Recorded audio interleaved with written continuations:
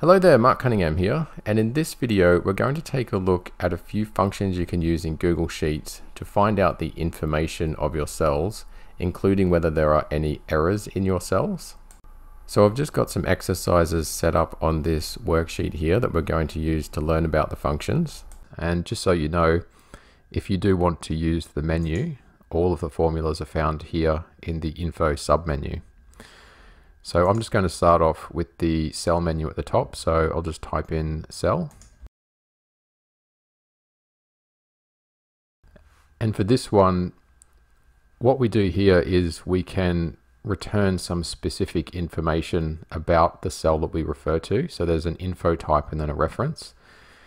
So I'm just going to do a couple of the more common info types, and one of them is row. So I'll just type in row in inverted commas.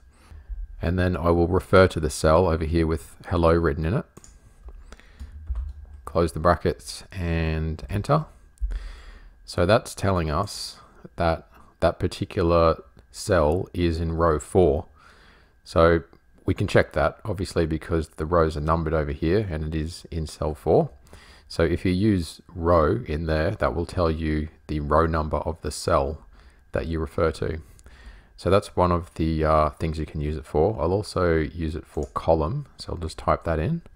So what I've done there is just type in the formula for us. So we've got equals cell. And to find out the column, you just need to type in col instead of the whole word column.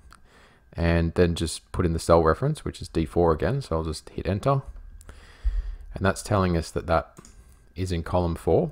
So columns, as we know, are identified by letters, but it's just giving us the reference in terms of numbers, so column 1, 2, 3, 4. So that's that one. The other thing we can do is we can find out the actual cell address. So I'll just show you that one. And you do that by typing in the cell formula and you say address and then you reference the cell. And that's telling us there that we have referenced cell D4. So it just returns the absolute reference there, just in case you need to use that.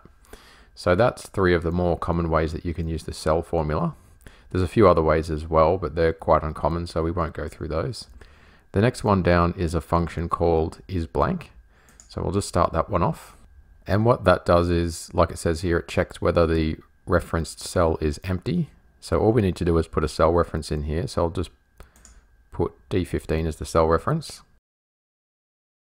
And because that cell actually doesn't have any data in it, it is true that the cell is blank, and that's why it's saying true. So we'll do one that refers to this cell here with hello in it, like so. And because that particular cell there, cell D16 that we've referred to, has got data in it, it's telling us that it's false. So that's a function you can use to give you a true or false result as to whether a cell is blank or not. So that's it for the ISBLANK. I'm going to move down now to ISERR, and I've just put a little bit of extra information in here because we need to use it to see how this function works. So I'll just start you off with the function. And when we've got that in there, it's telling us that it's going to check to see whether a cell has an error in it other than an NA. So we'll just refer to this blank cell first. And that's coming up saying false because it is trying to find an error and there's not even an error in there at all. So that's coming up as false. So now we'll have a look on the next line where we've got an error in there and it's a div 0 error because if I mouse over there, you can see that I'm just trying to divide a number by 0. So it's giving us that particular error. So we'll type our ISERR function into there and refer to the cell, close it off. And now it's saying true because it is checking whether a value is an error, which is true, other than an NA, which is also true. So that's why it's giving us true. So now we'll have a look at what it does when it refers to a cell that's got an NA error. And we'll just refer to that one. And that's saying false now because yes, it is finding an error as the value in the cell, but it is actually finding an NA, so it's not something other than an NA, so that's coming up as false. So that's a function you can use to check whether there's an error that is not an NA error. So the next one down here is error, and I'll just start that one off. And this one is saying it's just checking whether there's any kind of error. So if we refer to this blank cell, as you've probably guessed, that's going to come up and say false. And then in the next cell down, we'll do it again, and this time we'll refer to this cell that actually has an error,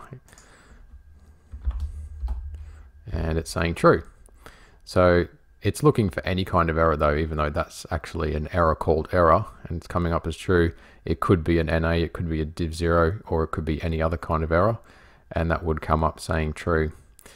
So there's just a couple of functions for you that you can use to find out some information about cells and to find out whether there are errors or whether they're blank.